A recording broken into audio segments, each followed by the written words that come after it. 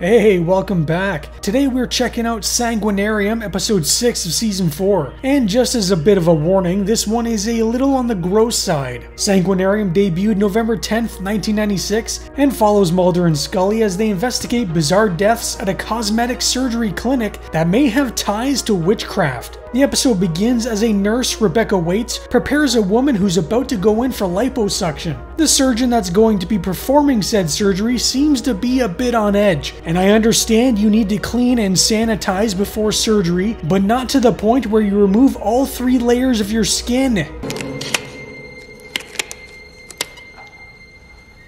How did nobody notice the bloody fingertips? Also, I like my surgeons to work in as little light as possible. Easier to not see anything that way. The doc begins the liposuction in what is one of the most stomach-churning scenes in the entire series. There's been some gross stuff in the X-Files so far, but this might take the top spot.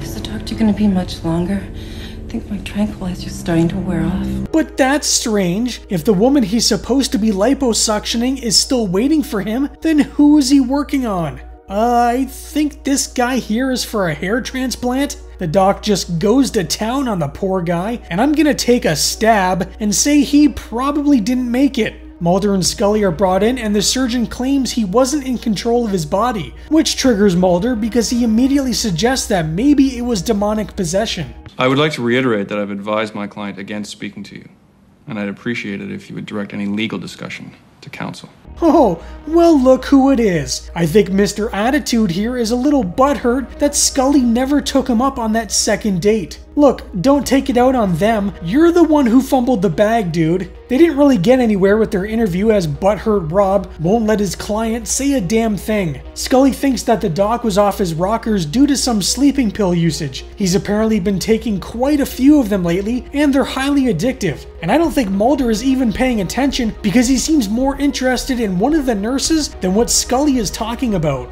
19 100-tablet refills. Wow. Mulder isn't buying her theory that the doc was under the influence of sleeping pills. No, instead he finds 5 marks on the floor and decides to play connect the dots with the poor dead man's blood. Looks like a pentagram to me. Clearly this is the work of the devil. Scully thinks the more likely cause is medical malpractice, and I'm gonna side with her. I mean, medical malpractice is something like the 3rd leading cause of death in the world, so it's hard to argue with her. I'm not a doctor, Scully, but you gotta be pushing pretty hard to mistake a beer belly for a bald head. He does make a pretty convincing argument though. They speak with Nurse Waits, but she doesn't really give them much to go on. She helped prep the patients, but what else is she supposed to do exactly? I also don't think she's buying the possession theory. Meanwhile, the doctors are having a little meeting and acting very suspicious, almost like they may have an idea as to what's going on. Either that or they're doing some other shady business and are now worried that the FBI are sniffing around. Also, why does their table have a 5-pointed star? I'm afraid to be put to sleep. What if I don't wake up? Not to worry, not to worry. I want you to relax. Leeches? The poor woman just said she was there for a chemical peel on her face. Also 5 of them? I'm starting to think the nurse may have something to do with all of this. Mulder invites Scully over so they can watch a special tape together, and oh, it's just the footage from the liposuction. Scully is pretty horrified, as anyone would be, but Mulder points out the markings on the floor. Usually a pentagram is a good thing, a mark for protection, but in this case, Mulder believes it could have something to do with black magic or witchcraft. An antispasmodic whose active ingredients include belladonna alkaloids. Belladonna. It's also known as witch's berry. That's an herb used in hexing rituals. Mulder, do you know how many pharmaceuticals listed in the PDR contain belladonna? I did not say it! Mulder, do you know how many pharmaceuticals? Damn! It's okay, Scully. Do you know how much trouble I had saying multiple personalities in the previous video? Mulder's going out on quite the limb, but the sleeping pills the doc took carry an ingredient that Mulder believes is used in hexes. Back at the hospital, and another one of the doctors is acting really weird. giving quick one-word answers, almost like he's under a spell. When Dr. Shannon tries to open the door to her operating room where a patient is awaiting a laser peel, it's weird because the door just won't open. Well, it turns out the other doctor lost his damn mind too and gave the patient a laser peel alright, just straight through her skull. Conveniently, he doesn't remember what happened, but strangely, he's also taking those same sleeping pills. Mulder points out the 5 markings on the patient left by the leeches, so he's 100% convinced there's some spooky shenanigans going on. It appears we've interrupted a gathering. Oh, Mulder, you little jokester. The doctors are having another meeting and again acting very suspicious, until Mulder and Scully decide to barge in and ask some questions. A Dr. Jack Franklin starts to tell the agents that some spooky things have been going on as of late. 10 years prior, there were some nasty deaths that were all ruled accidents, and the same thing appears to be happening again. But interestingly, Nurse Waits just happened to be around and have contact with every single person involved in these accidents. So they're very clearly throwing the suspicion down on her and away from themselves. Meanwhile, at the haunted mansion, Nurse Waits is topless and performing a spell or hex of some kind. Not sure why she has to be topless though. Probable cause. On the suspicion of being a witch? Mulder and Scully arrive at her place, and having a broom and pentagram on her door are all the evidence they need to break into her home. Definitely by the book. While they're going through her underwear drawer, Dr. Franklin arrives home, but weird, the power seems to be out. He could check the fuse box, but nah, better see what's going on upstairs instead. Everything seems normal. Bloody handwriting on the mirror, bathtub full of blood, nothing out of the ordinary. How long was she holding her breath for? Nurse Waits tried attacking Dr. Franklin. Why, I don't know. He seems like such a nice guy. She tries for a second time, but he manages to subdue her. Police arrive and are taking her away, but before that can happen, she starts to vomit up pins. How they got inside her is anyone's guess, although Scully thinks she swallowed them. See, there's nothing. God, go! Yeah!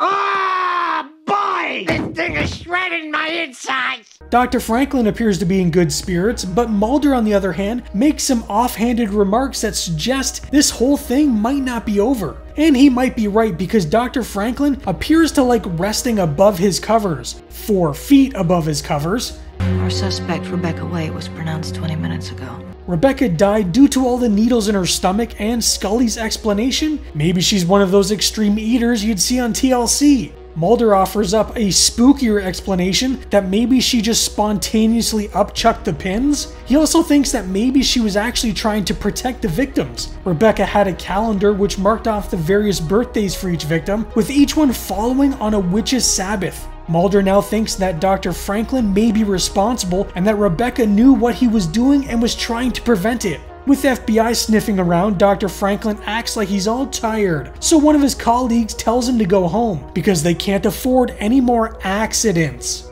Dr. Franklin's already left, but his office confirms that one of his patients has a birthday which corresponds with one of the Sabbaths. Dr. Franklin's patient has come in for a little skin peel, and I'm sure everything will go swimmingly, although I don't like the way the doctor looks at this bottle of acid. Mulder and Scully arrive just in time to find the patient having her face melted off. What kind of acid was he using? Xenomorph blood? Dr. Shannon seems more concerned with what will happen to their practice and income than what's happening to the patients. The hospital kept all the deaths hidden from the public because the revenue generated was too great to shut down. Are you telling me the medical industry would put profits over people's lives? Oh, come on now. There's no way. There were 5 deaths? Turns out there was a 5th victim 10 years ago, and it was one of the doctors, but Mulder thinks there's something suspicious about it. So they throw the doc's image into a super-powered 90s computer, and with the magic of some cosmetic surgery program, well, look at that, it's Dr. Franklin, and surprise, surprise, he's gone missing. Mulder now believes Dr. Franklin is killing these people as some kind of blood sacrifice, so he can change and I guess be young again? But how did Dr. Franklin make it back to the hospital without anyone noticing him? And if he needs these tools to do his little transformation, why not just have some at home on the ready? So, you don't need to go back to where you can be seen by people? See, his stupidity got him caught. But he just teleports the instruments into Dr. Shannon's stomach, so that was all pointless. Despite it clearly raining outside, Mulder and Scully walk right into Dr. Franklin's home perfectly dry. They find another pentagram, but as Mulder points out, it's inverted, and carved into it are the names of all the victims, including Dr. Shannon. While Dr. Shannon undergoes emergency surgery, Dr. Franklin reenacts his favorite scene from Face Off. Mulder and Scully arrive at the hospital, and while Mulder runs off to find Dr. Franklin, he tells Scully to prevent that surgery from happening for as long as she can. I don't know how she's gonna do it. It's not like she can just waltz in there. Scully tells someone she's a medical doctor.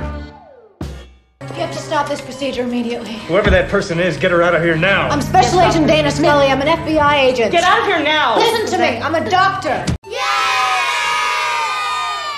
While Scully contaminates an operating room, Mulder finds a very bloody room, but no sign of Dr. Franklin. Well, unless you count his face. When Mulder gets back to Scully, Dr. Shannon is saved, but it looks like she was nothing more than a decoy, as another unrelated patient is killed in another room. October 31st. Halloween. And Samhain, the fourth witch's Sabbath. I hate to be this guy, but actually, it's pronounced Samhain, not Samhain. Get it together, Mulder. And in an interesting twist, the agents don't actually solve the case. Dr. Franklin disappears and starts his nonsense all over again in Los Angeles. I wonder if he's the one that butchered Starlight. Sanguinarium is a pretty gory little episode. The story is kind of lacking, and David and Gillian seem to be going through the motions with this one, but the gore kind of makes up for it. It almost feels like an 80s slasher film where you're just waiting to see how they're going to off the next victim, while the story basically takes a back seat. It's funny to see how in previous episodes, the producers had to cut down on a fight scene between Mulder and X because it was too violent, but now it's free reign. I guess once you do an episode like Home, it's pretty much open season for any kind of nastiness you want to do. Gillian wasn't really a fan of the episode because of its gory nature, but David seemed to enjoy it despite claiming the story made little sense. Despite how gory it is, the censors did come after them. They sat down with the producers and they literally went frame by frame and told them how long they could linger on a shot and what needed to be trimmed. But Chris Carter fought and argued with them, and pretty much everything they wanted to keep in the episode stayed in. The producers didn't just have the censors breathing down their necks, but also Wiccans.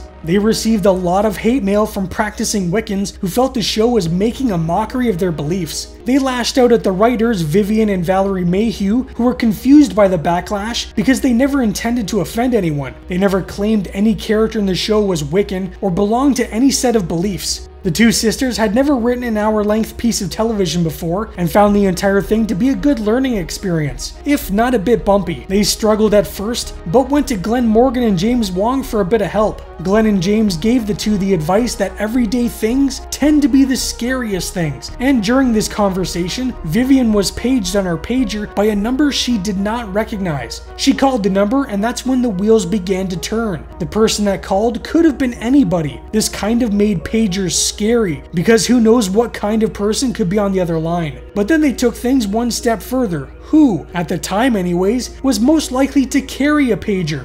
Well, doctors for one. Nobody likes going to the doctor or the hospital, but what if these doctors that we're supposed to put so much faith in suddenly lost control, influenced by some outside force? At this point, the idea of the spooky pager was long gone, and now the focus was entirely on the doctors. They took their idea back to Glenn and James, who gave them the advice of changing their villain from a woman to a man. Because from the sisters' recollection of the meeting, the two writers said, "They told us, turn it around again. Plastic surgery is about vanity. You expect vanity from a woman, but not from a man."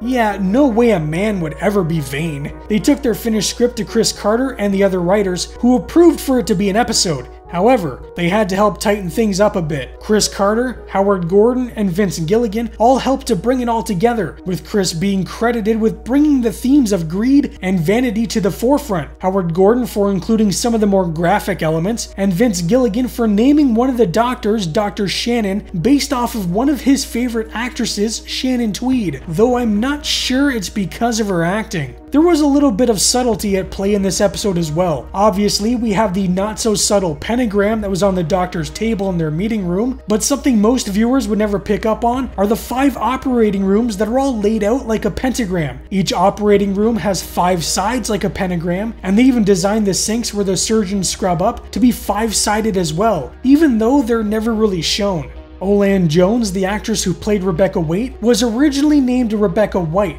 based off someone the Mayhew sisters knew. However, for whatever reason, they were not allowed to use the name because it belonged to a real-life nurse who worked in Chicago where the episode took place. They changed the name to Waite last minute at random, but the naming of the character has led to some speculation that it's a reference to a woman named Rebecca Nurse, who was accused of witchcraft and executed during the Salem witch trials. There is also speculation that she was named after the Rider-Waite Tarot deck, which is one of the most popular tarot decks in the world, but both of these things were just coincidence and not intentional. And for a bit of fun trivia, Dr. Franklin was played by Richard Beymer, a longtime actor who appeared in Twin Peaks as Benjamin Horne and the 1961 movie West Side Story as Tony. Sanguinarium currently has a 7.3 on IMDb. I think it's a pretty solid episode, but the gore will probably be off-putting for some and the lack of story for others. Still though, I think a 7 is a good rating, and if you want something a little darker and nastier, especially since we're in the spooky season now, then this is a good one to watch. Up next is a very interesting episode as we get more insight into just who the hell the cigarette smoking man is, and musings of a cigarette smoking man. So what do you think of Sanguinarium? Let me know down in the comments. Anyways, that's all for today. I hope you're having a great day and stay spooky. This hospital has a strange way of losing patients. He basically stabbed the man to death in his sleep.